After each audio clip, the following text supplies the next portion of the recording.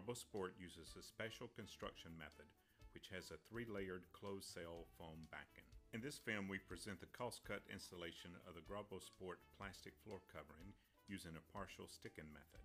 It is known as a semi-loose lace installation method.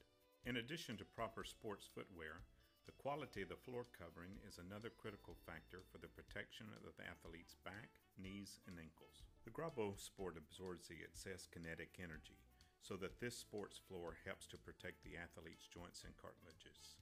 The product complies with the EN 14904 sports flooring standard, and according to the test results, this sports surface has been rated into the point elastic category. Grabo Sport is a very durable sports floor. Its Tech Service top layer ensures a high abrasion resistance, and its polyurethane treatment provides an easy-to-clean property. It is an eco-friendly, healthy product that does not contain any harmful substances. Thanks to its highest coefficient of friction, the risk of slipping and gripping can be reduced to a minimum during sports activities. Preparation of the subfloor. The Grabo Sports floor can be laid on a leveled, absorbent surface, but it is also suitable to furbish an existing old sports surface as well. Since the vinyl floors do not let vapors pass through, it is important to make sure that the subfloor system has insulation against water and the subfloor is permanently dry. The residual moisture of the subfloor could not exceed 2 cm% in order to avoid bubbling and blistering of the sport cover. When the subfloor is dry, the preparation of the surface can begin with the use of a suitable primer and a leveling agent. This film was made in an elementary school, and it shows the surface being renewed. The first and most important step was to clean the existing vinyl floor covering of anti-adhesive materials such as grease, oil, and wax. For this purpose, we chose the Clean and Strip Basic Cleaner from the Dr. Schutz Company. After cleaning, we removed the detergent residues with clear water 2 times. Then we let it dry. Where there were damages under the old floor, or there were gaps and other places missing, for example along the walls, we used Tomsit RS88 repairing and leveling mortar to adjust the proper level. After drying, it was sanded, and then the sanded parts were removed. After this, the defective parts of the old vinyl floor were repaired. We removed the damaged parts, and the new vinyl floor pieces with the same thickness were put into place. We used Tomsit K1720 contact adhesive for bonding and coating the back side of the new floor pieces and the surface of the old one as well. Finally, we put Tomsit FF69 mastic on the places where there were defects in the old joints. The highly flexible mastic Tomsit FF69 is suitable to hide an unevenness of 1 mm. Therefore, it is necessary to check the plane accuracy of the existing cover using a level and a screen wedge. We use this mastic in 1 or 2 layers to eliminate the unevenness of the subfloor in order to avoid any unevenness to the new surface. Drying time between the layers is 12 hours, and the plaster surface can be glued with Tomsit K188E glue after 24 hours. The sports flooring rolls should be stored in a standing way prior to the installation. The room temperature and the temperature of the subfloor must be a minimum of 15 degrees Celsius. Cut the floor to size, leave a 5 to 10 centimeter surplus at both ends, and give the unfolded floor 48 hours to relax.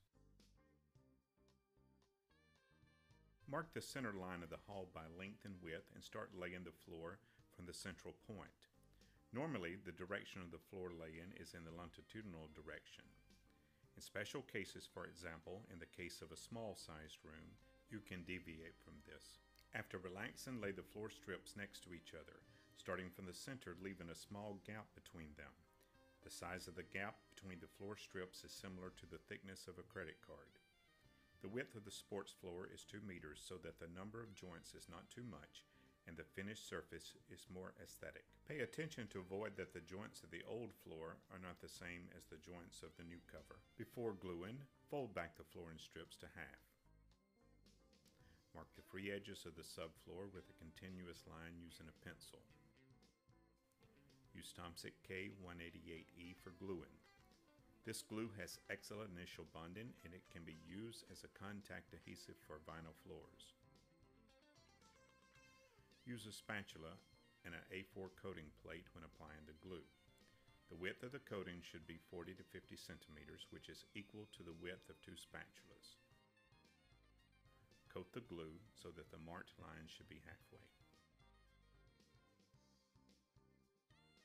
The adhesive should be gently rolled out uniformly in order to be smooth and even so that it will not be visible on the new sports floor.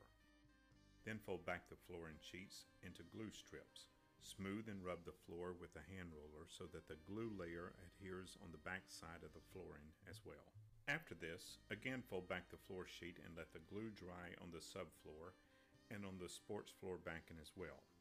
With this method, the adhesive can dry in a shorter time, approximately 60 to 90 minutes, because it is in contact with the air on both surfaces and dries more quickly than in case of a one-sided coating. The glue is completely dry when its color is yellowish and does not stick to the finger when you touch the glue, but you can feel that it has a strong grip.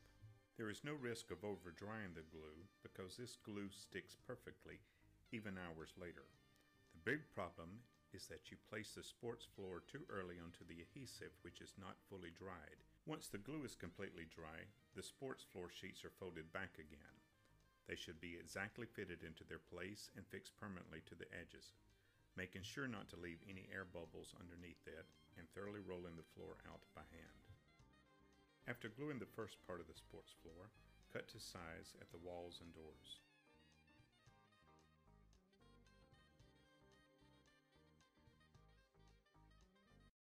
Repeat the previous procedure for the gluing of the parts of the other sports floors. All Grabo sports floors are engineered to ensure the best achievable conditions for the ultimate athletic performance, while at the same time offering the maximum health safety to the athletes. The Grabo sports surface has been rated into a point elastic category.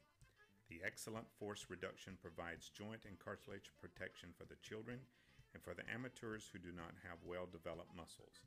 However, this floor also protects the health of professional athletes as well. The Grabo sports floor can be especially used for various sports, for example for handball, volleyball, basketball, futsal, and so on.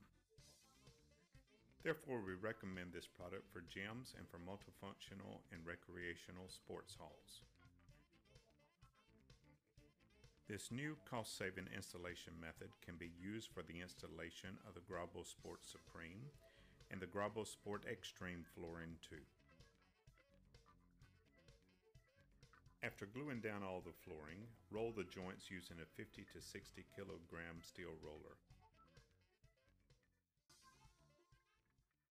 Immediately afterwards, you can start welding the joints.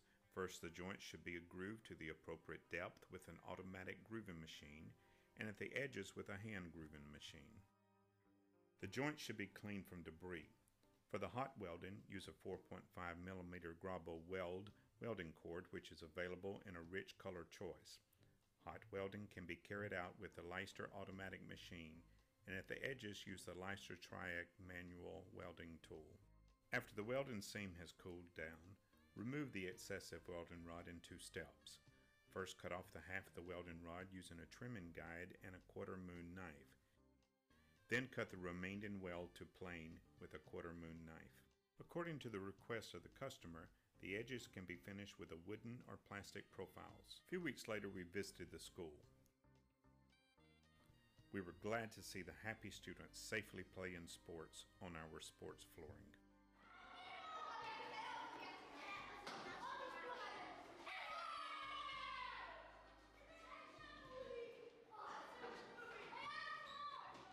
The advantages of the semi-loose lace sports floor installation compared with the fully glued installation are the following. Cost and consumption of the glue is only 10 to 15%, reduced installation time, less possibility of making errors during the installation, reduced labor costs. It is easier to remove this semi-loose lay covering from the subfloor.